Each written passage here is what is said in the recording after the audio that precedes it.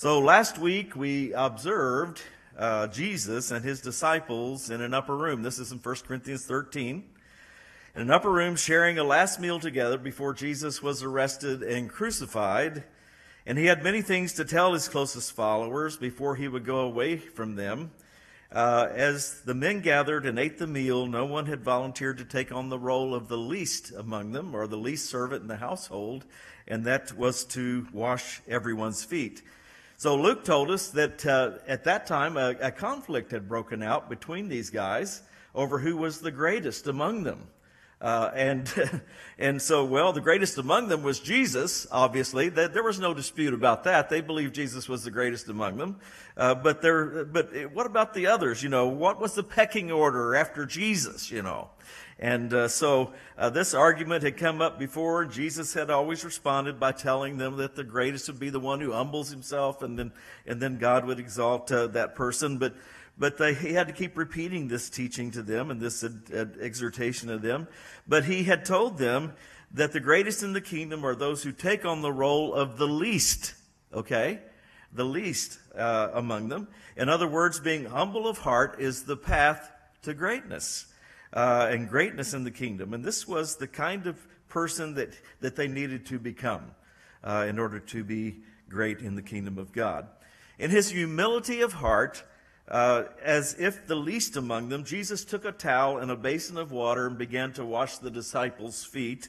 And after he had done this, he told them these words. He said, "If I then, your Lord and teacher, have washed your feet, you also ought to wash one another's feet, for I have given you an example that you should do as I have done to you." So in a sense, the scene that flows from the humility of Christ Jesus there in the upper room is the greatest act. It is a picture, if you please, of the greatest act of humility as he laid down his life for the sins of the world. And someone said it this way: Jesus rises from supper, just as in the incarnation he rose from his place of perfect fellowship with God the Father and the Holy Spirit.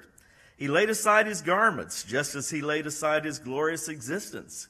He takes a towel, just as he took upon himself the form of a servant. He wraps a towel around his waist, for he had come to serve.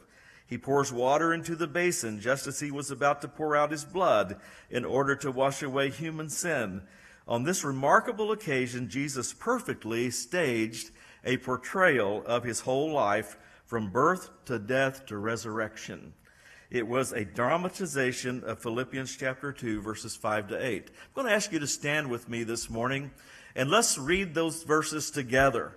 As Paul declared what the incarnation is, that Jesus left his glory in heaven, came and lived in a human body, and then lived a sinless life that he then laid down out of obedience to the Father, and took on the role of a servant among us. And of course, the washing of the disciples' feet demonstrates that. So let's read this together. "Let this mind be in you, which was also in Christ Jesus, who being in the form of God did not consider it robbery to be equal with God, but made himself of no reputation, taking the form of a bondservant and coming in the likeness of men. And being found in appearance as a man, he humbled himself and became obedient to the point of death, even the death of the cross." So let this mind be in you. Let's make a note in our hearts and minds that Paul says, "Let this mind be in you, which was also in Christ Jesus." When we truly become disciples of Jesus Christ in our hearts, then we receive the mind of Christ, so that we can serve as he served, so that we can love as he loved. And so that comes from a heart of humility before the Lord. So let's pray today before we get into today's teaching, and let's open our hearts to what Jesus has to say to us. What else is in his heart and mind for his disciples? Father, thank you today for sending Jesus Christ, your only begotten Son, who left the glory of heaven and wrapped himself in human flesh, dwelt among us, experienced every temptation, everything, every pressure, every tribulation in life that we go through. and took upon himself even death for all of our sins, pouring yourself out, Lord. That's what we worship you for today, that you have done this for us. And now, Lord, we pray that you would indeed just do a work within our hearts and minds, a work that we would have flow out of a heart of humility, the opportunities to serve one another as you have served us, and be as the least among us. In Christ's name, amen. The Lord bless you as we go into the teaching of the word today. So we're going to be today, again, in John 13, beginning in verse 18. I do not speak concerning all of you. I know whom I have chosen, but that the scripture may be fulfilled. He who eats bread with me has lifted up his heel against me. Now, Jesus had just told his disciples that they would experience great blessing from serving one another as if each of them were the least among them. At this point, he reveals that there is one who eats the bread of fellowship and friendship with him, who will not treat him as a friend, but rather as an enemy. He quoted from Psalm 41, verse 9, when he said, even my own familiar friend in whom I trusted ate my bread. He lifted up his heel against me. And so this was a fulfillment of that messianic word there in Psalm 41. So one would think that if Jesus said this as a sort of final warning to turn back from what the betrayer was considering doing, that he would reconsider. That he would say, no, I can't do this. This is the Lord. This is one who has loved me for over 3 years and given himself to me for over 3 years. How can I turn myself against him and betray him? So you would think that that would happen, but the betrayer's heart was already hardened toward the Lord, and he was under the influence of Satan. So look at verse 19. Now I tell you before it comes, that when it does come to pass, you may believe that I am he. Most assuredly, I say to you, he who receives whomever I send receives me, and he who receives me receives him who sent me. Now, Jesus knew at this point that the faith and the solidarity of heart among the disciples was about to be shaken. They were going to go through some very chaotic and confusing times, and they would experience some really tough times there. And he wanted to say this to them in advance, that this is going to happen. This one who was considered a friend is going to betray me, and the one who has received this bread of fellowship and friendship is going to turn against me. And so that they would know when this actually happened, and it would happen really before the night was over.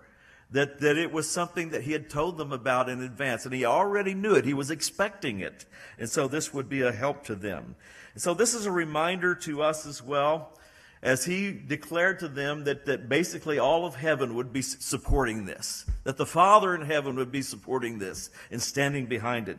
That when we encounter the darkness of this world as well, even when people we thought loved us stop loving us, when people we thought were friends maybe betray us, then Jesus Christ and our Father in heaven is standing with us and supportive of us and able to help see us through those times of confusion and difficulty, just as the disciples were about to go through.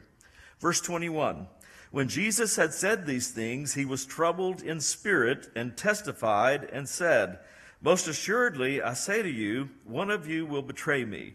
Then the disciples looked at one another, perplexed about whom he spoke. So when it says he was troubled in spirit, we understand here, Jesus being a human being, just like we are, he was troubled in spirit. That meant he had a lot of things going on inside of him. There was an emotional upheaval going on in him. This was difficult for him to handle. You know, the fact that one of the men he had been with for over 3 years was about to betray him. So at the beginning of chapter 13, we read that Jesus loved his disciples. He had loved them intensely. He had laid down, everything for them, and he had loved them in every way, including his betrayer. Have you ever been betrayed by somebody that you thought was a close friend, or somebody you thought really cared about you? You know, there's deep sorrow in that, isn't there? It's problematic to us emotionally. I mean, we just really go through it. We may lose sleep over it. We lose our appetites, we go through all kinds of sorrow and grief over that. Well, Jesus was going through that very thing as he contemplated what this man who was one of his original 12 disciples was about to do. The disciples were shocked at what Jesus said. They began to look around and think, well, which one of us is it? And so here's what happened in verse 23. Now there was leaning on Jesus' bosom one of his disciples whom Jesus loved. And that was John, by the way. And John was reflecting about how Jesus had loved him. And Simon Peter therefore motioned to him to ask who it was of whom he spoke. Then leaning back on Jesus' breast, he said to him, Lord, who is it? Jesus answered, It is he to whom I shall give a piece of bread when I have dipped it. And having dipped the bread, he gave it to Judas Iscariot, the son of Simon. Now, the way dining was done back in the Middle East at that time was that people would lie on their left side, and they would prop themselves up with their elbow, their arm and elbow there, and then they would angle their feet back away from the table. And so for John to speak to Jesus, he was seated next to him. For him to speak to Jesus, he simply had to lean back against Jesus' chest and look up, and say, okay, Lord, Peter wants to know who it is.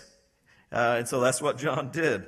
And so Jesus basically told him who it was.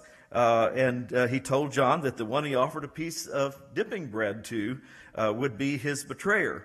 To offer the bread was a gesture of friendship and fellowship. Jesus had already washed the feet of Judas Iscariot, and he next offered a gesture of friendship to him. Now, it was the nature, you see, of Jesus, and still is it was the nature of Jesus to keep on offering grace no matter what. He just couldn't stop doing it. And the only time he stopped doing it was when it was finally refused. And this also tells us that Judas was seated to the left of Jesus, which was a position of honor. And so that's an interesting thing too. The thing about grace from Jesus is that he already knew about Judas and his hardened heart, yet he did not hold a grudge toward this man. He didn't let any bitterness arise in his heart toward him. Judas had offended him just recently when Mary washed the feet of Jesus with that expensive perfume. He criticized Jesus and probably had done it many times because his heart was getting hardened toward the Lord. And so Jesus still offered, though, the grace that was in his heart to this man, the friendship and the fellowship and the favor, giving him opportunity to turn and say maybe a different way can be, God, the Father can choose a different person or a different way for this to happen. And so he always offers grace even to us today as we follow him. Now, let's think about what it really means to be like Jesus, to serve in humility as he served, to love as he loved, to offer grace to people as he offered grace, even to a man who had become his enemy, he offered grace. And so, to be like Jesus, guys, is costly. It's not easy to choose to do as Jesus does and to be as Jesus is. What does it cost us? Well, it costs us our pride. It costs us the right to reject those who reject us. It costs us the freedom to be vindictive toward those who betray us.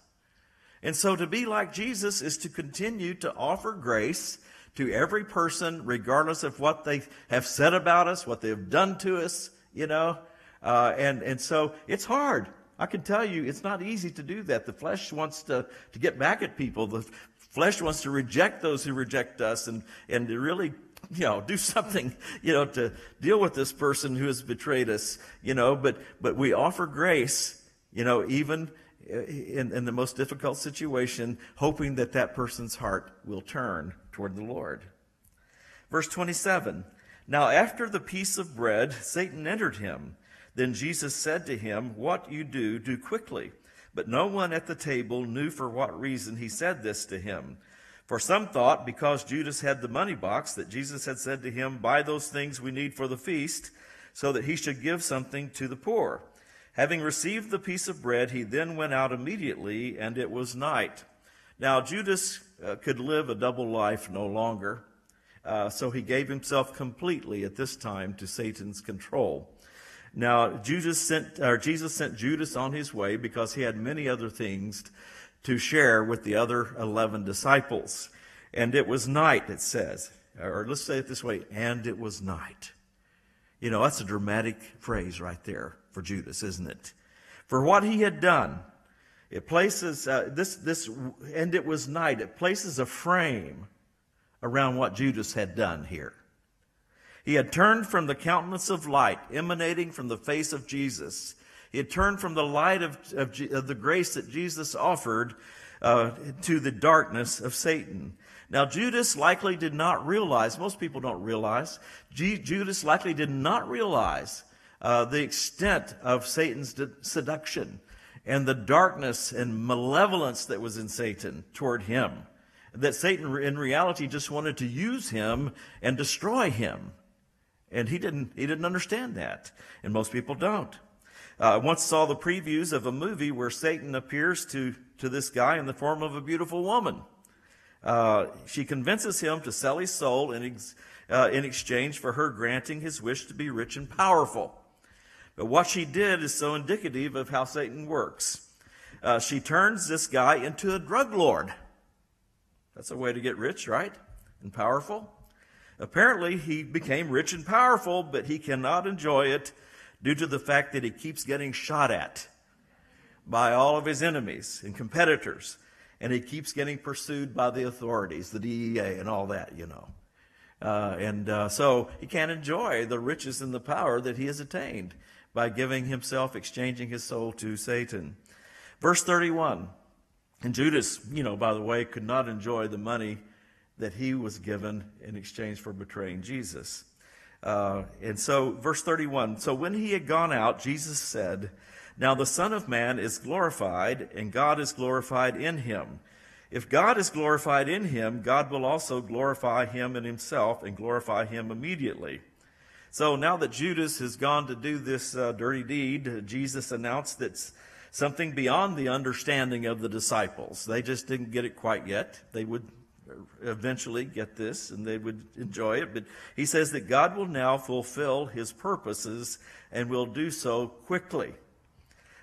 Jesus had already been speaking about the hour that was coming. He had said that to them many times. It's getting close, it's getting close, it's getting close. And now he says essentially to them, the hour is here. We're right on the cusp of it.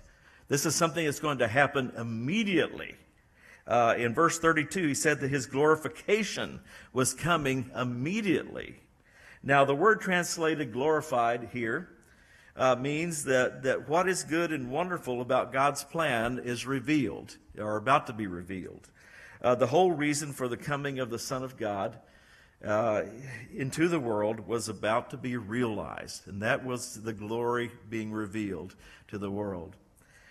Little children, verse 33, I shall be with you a little while longer. You will seek me, and as I said to the Jews, where I am going, you cannot come. So now I say to you. Now, Jesus knew what was ahead for him and his disciples. He would be arrested, tried, crucified, and then raised from the dead. He would make appearances to his disciples between his resurrection and his ascension into heaven, and encouraging them and teaching them many things still before he went away. But then he would ascend back into heaven and he would be gone.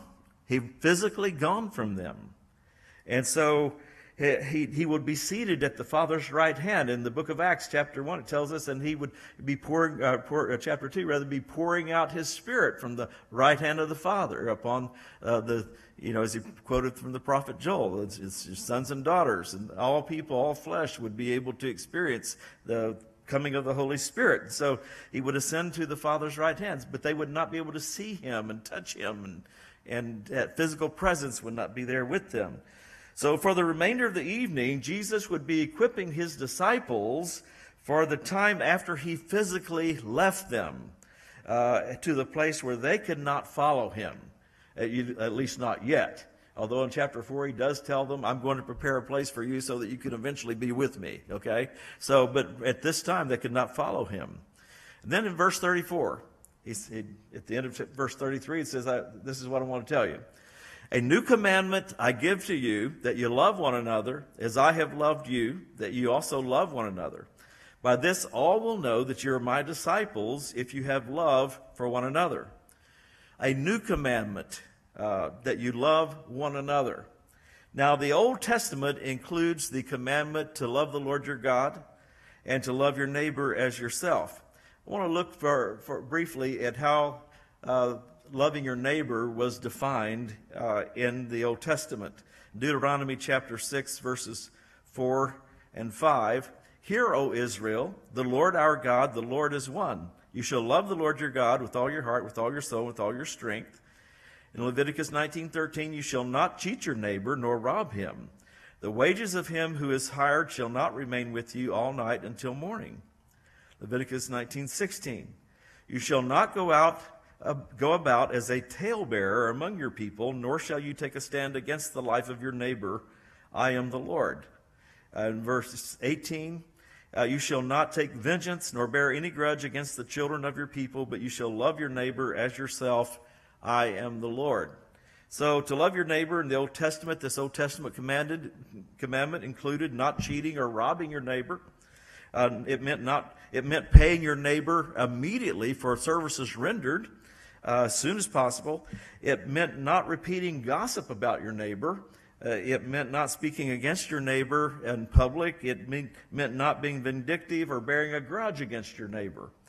So the Old Testament commandment for loving your neighbor was to not withhold what you owe your neighbor, and to essentially all the other things to do your neighbor no harm. Okay? So if you could live and function, around other people and not do people harm, then you were fulfilling what it meant to love your neighbor. Well, Jesus calls this a new commandment because he adds the defining phrase, as I have loved you. Now, that's a whole lot more than not doing harm, right? It means doing a lot of good. It means to, be a person of compassion and touching people with love and to serve others. And so as he loved them, and so he adds that new commandment with a specific purpose, and that's that the world would know, he said, that you're my disciples, that you have love one for another. Now, the word translated love here is agape. It means to unconditionally choose for the highest good of another, the best and highest good, most benevolent good of another. This is a love that is contrasted with eros. Eros is based on attraction or admiration. It's based upon sensual things, on sensual stimuli. How does this make me feel? That I get a buzz or a warm feeling. Boy, it feels good, doesn't it? That kind of thing. That's what eros does. And so agape is also contrasted with philos, which is the word for love in the Greek that's based in the homogeneous bonds of friendship and brotherhood and sisterhood. That's where people of a feather flock together. Or birds of a feather flock together. We do bird watching. Vicki and I do bird watching out on our patio. It's a bird sanctuary. So I didn't do it for a while, but now I've gotten to do it every morning. I go out there. That's my prayer room, is the patio during the warm weather. So I go out there with the birds and the flowers and all this. And Vicki's surrounded the place with flowers and plant life. And it's like a little Eden, It's wonderful. And so I watch those birds. But the cardinals hang together. The wrens hang together. The finches all hang together. And the mourning doves all hang together. They don't mix. Because birds of a feather do flock together. And so that's the way friendship love is. We like people. We like to hang around people who are like us. Right? And you don't want to get into it, but back in the 70s and 80s, there was this, they called it the church growth movement.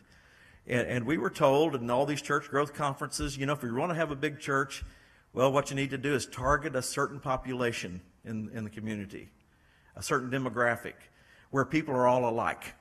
And so you're going to have a church, to have the biggest church, you have a church where people are just alike, And the people can say, well, I can go to that church because people there are like me, right? And so the word gets around, said, well, the people like me go to that church. Well, After a while, I said, no, that's not what the body of Christ is about. The body of Christ is about diversity. It's about how those who had been slaves and those who were free and they people, the rich and the poor, everybody can be the same together in Christ. So Christ is the defining thing that we have between us. Not the fact that we're in the same social network or we're in the same age group or, the same educational focus, those kinds of things. And so I rejected that thing. And I said, no, that's not the kind of church I want to pastor, We'd like to have a church that has people from all walks of life that can come to it and feel safe and grow in the Lord. Now, agape was rarely used to describe love among the Greeks, whose primary focus was on eros. That was the kind of love that the Greeks really embraced, given to impulse and temporary fulfillment of self-gratification from the world's point of view, because the conviction then was that agape was so selfless, lacking in immediate feelings of pleasure. Greeks were really into pleasure and beauty and attractive things, and buildings and artwork and all these things, just wonderfully attractive and, it makes us feel good when we have them around us, and so they were really into that. It seemed practically impossible to really do this agape love. And so they pretty much ignored it as a possibility.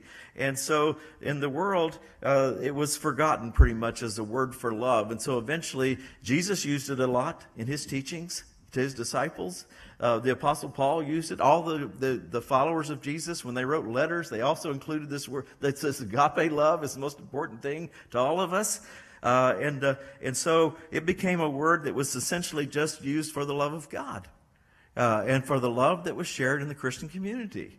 And so eventually it could only describe that. Jesus gave definition to agape love as other-centeredness versus the self-centeredness of eros, which is based on what others do for us or how we feel when we're around others. Eros is temporary, ending when the positive feelings go away, that's why Christian marriage has to have more than erotic love, more than eros. It has to have more than just friendship involved with it, because those feelings come and go. But agape remains. It's the umbrella that holds marriage together. It's the umbrella that holds a church together. Agape love is the love of God that we are asked to embrace and to give out to others. So eros is temporary. It goes away, usually because the other person is no longer gratifying what we want us and what we want them to do. Oh, they don't do what I want anymore. So that's that eros love. So where immediate feelings of attraction to others and philos is based on the affection of friendship, which was important in the body of Christ too. The Apostle Paul wrote about how to be committed to brotherly love, to philos as well. But agape is based on neither of those things. It's not based upon a friendship or attraction to others or admiration of others or feelings that we have when we're with others. It's a deliberate choice for what is for the highest and most beneficial good for others. The other types of love are dependent, listen, on what others are doing for us. So it's a more self-focused. These are more self-focused in nature. But agape is from the inner motivation of the Spirit of Christ. It's His love in us. When Jesus said, "You are commanded to love one another," the disciples were faced with a real dilemma. Who do you think they hung around with when they were together? Oh, the guys that were like them, There was one guy, he was Simon the Zealot. You know what he was? He was a terrorist. He hated Rome. He's a guy, one of those guys who had carried a knife around, a dagger under his cloak. And if he could stab a Roman, he'd do it, And then you had Matthew, who was a tax collector. And Matthew was in Rome's pocket. They paid him to collect taxes. And then he could add as much as he wanted to onto that to pad his own pockets. Now you got Simon the Zealot and Matthew the tax collector, who are on opposite ends of who they used to be, One hated Rome. The other one's in Rome's pocket said, well, they pay me, so I got to. And so can you imagine Jesus walking up to those two guys at the Last Supper in front of Simon the Zealot? He's on one end, I think, of the table, and Matthew's probably on the other end. And he says, you two guys come here for a minute. I want you to stand real close to each other and look each other in the eye. I command you to love one another as I have loved you. And so this was a dilemma for these guys. They until Jesus said that to them, they had the opportunity to hang out with who they wanted to hang out with. They had the opportunity to choose whom they cared about and whomever they felt the warmth of friendship from. And naturally, they would reject or ignore people who were unlike themselves or who did not induce positive feelings when they were with them. They, of course, just like we are tempted to do, had little cliques among them, hanging out with people that had similar interests and all these things. There's nothing wrong with that. But don't forget there's a whole lot of other folk around too who need the love of Christ being poured out toward them. So think about it. Is there a person in this church or another church that you've been a part of that you just really did not like? I'm not going to ask you to raise your hand. But it's crazy. I have known people who have left churches simply because there was somebody in that church they didn't like. Well, they're going to wind up leaving a bunch of churches before it's over with because there's going to be people everywhere they go they don't like. But agape love changes us. It changes how we approach people, how we deal with people. And so it's a love that Jesus even said that it's a love that will reach a point that you can have for even your enemies or those who spitefully use you. He said that in the Sermon on the Mount. He defined agape love there as not being dependent upon those who love us. He said, anybody can love somebody who loves them. But if you want to be perfect as your Father in heaven is perfect, what are you going to do? You're going to love your enemies. And you're going to bless those or pray for those who spitefully use you. Now, how many of you find it really easy to do that? There was a guy, he's actually one of my heroes his name was Dietrich Bonhoeffer. He was a pastor in Germany during the Nazi regime. And he and his beloved confessing church were severely persecuted by the Nazi government. And they were persecuted for not conforming to Hitler's demands. Listen to what he wrote. But love must not ask if it is being returned. Listen closely to this. Love does not say, well, I'm not inviting them over because they've never invited me over. I've heard people say that. We invited them over and they never asked us to come over to their house. So love must not ask if it's being returned. Instead, it seeks those who need it. But who needs love more than they who live in hate without any love? Who, therefore, is more worthy of my love than my foe? Where is love praised more splendidly than amidst love's enemies? Wow. How would that play politically today? The starting point for love, though, is with fellow believers. You can't get to that level, of loving your enemies without first going to first base. And that's to love your brothers and sisters in Christ this way. The practice of agape love begins with what Jesus told his disciples in the upper room. Love one another as I have loved you. Then as love is perfected into maturity, then we graduate to loving our enemies. Here's the truth. Agape love is impossible without the assistance of the Holy Spirit. Just like Paul wrote in Romans, there's always this battle going on between the flesh and the spirit, right? So the Holy Spirit's prompting us and motivating us to love someone who's unlovable. And what's our flesh doing? Say, no, don't do that. They don't deserve that.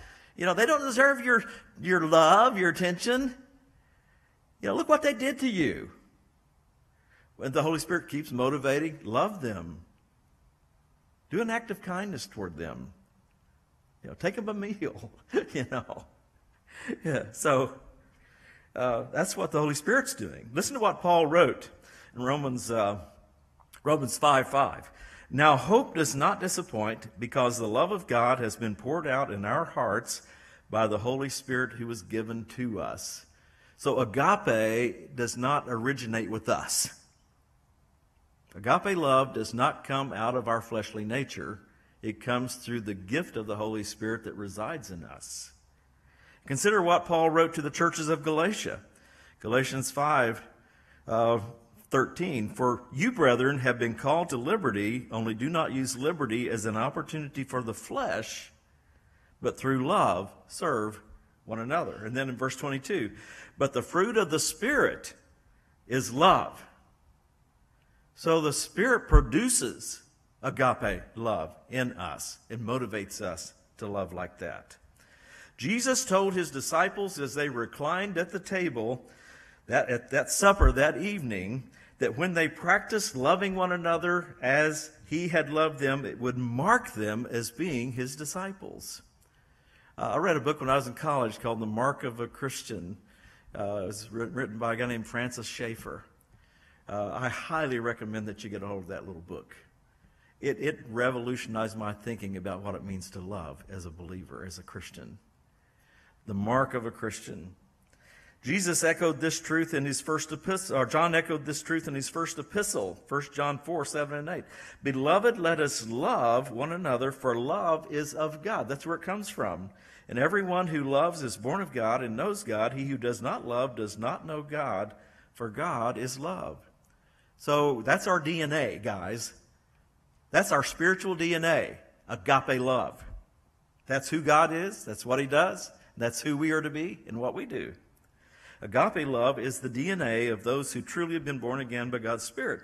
Jesus was telling his disciples that loving one another like this will be so radically different from the more sensual eros that is expressed in the Greek and Roman world around them, or by all the world really, without the Holy Spirit, that it would be so radically different from that everyone would be able to identify them as his followers.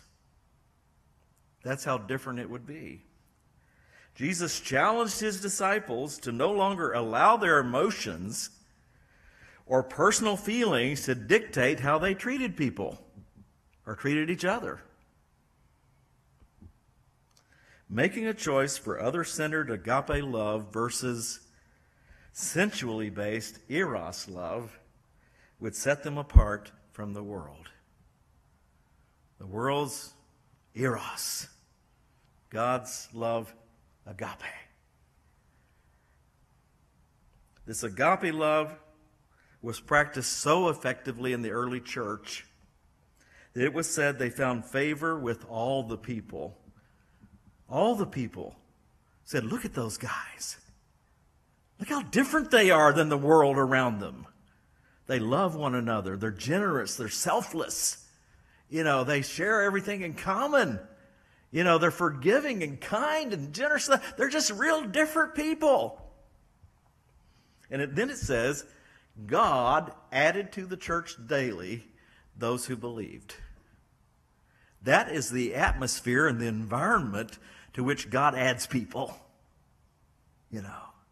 When we love like that, it is the mark of a believer or follower of Jesus Christ. And then loving one another as Christ has loved us, guys, is the most effective tool of evangelism that God uses.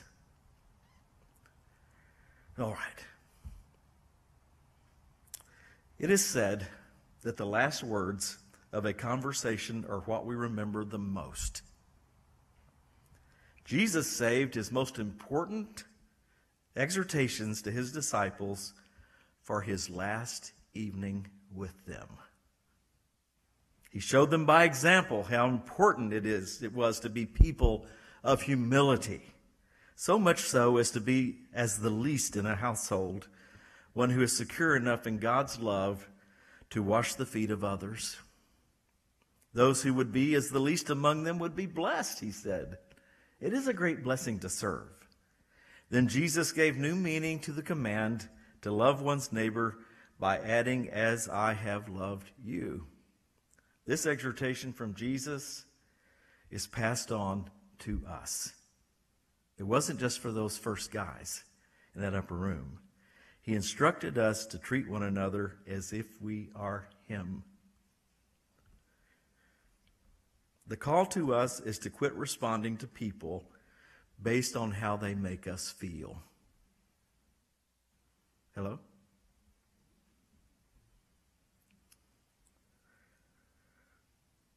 The call is to a higher level of love than that. To love as he has loved us. And that love moved him to lay down his life for us. When did he do that? While we were yet sinners, he loved us. While we were ugly on the inside, he loved us. Lord Jesus, fill us with your Spirit so that we can love one another as you have loved us.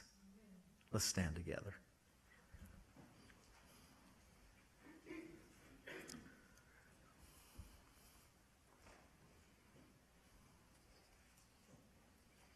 I'll tell you what I do before I teach anything to you guys.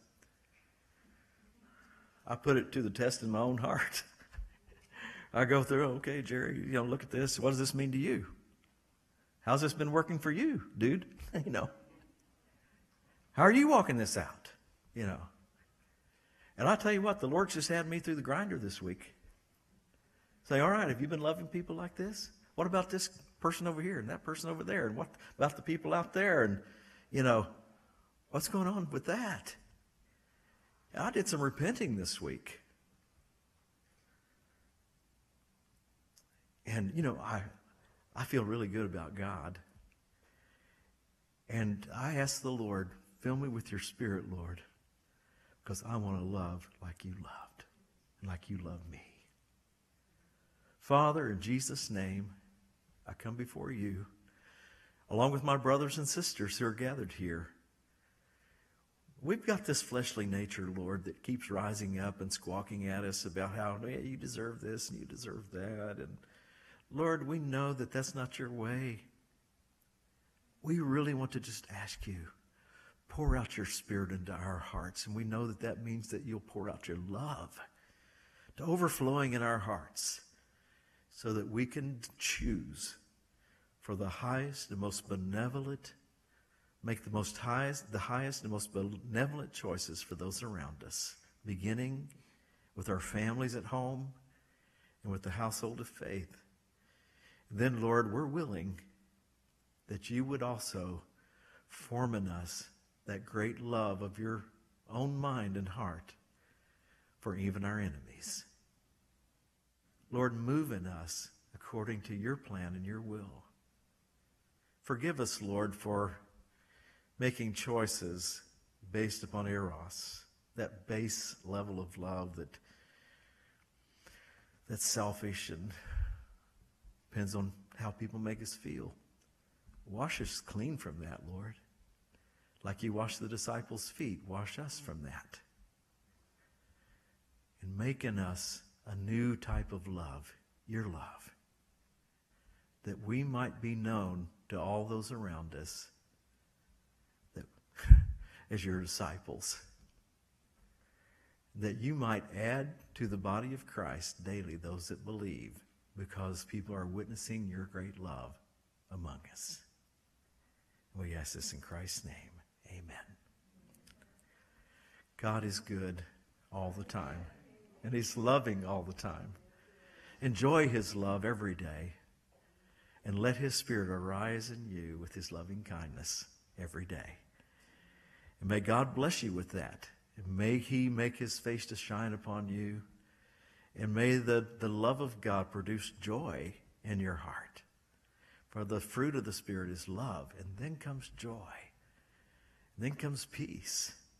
Then comes gentleness and meekness and faithfulness and self-control, goodness and self-control.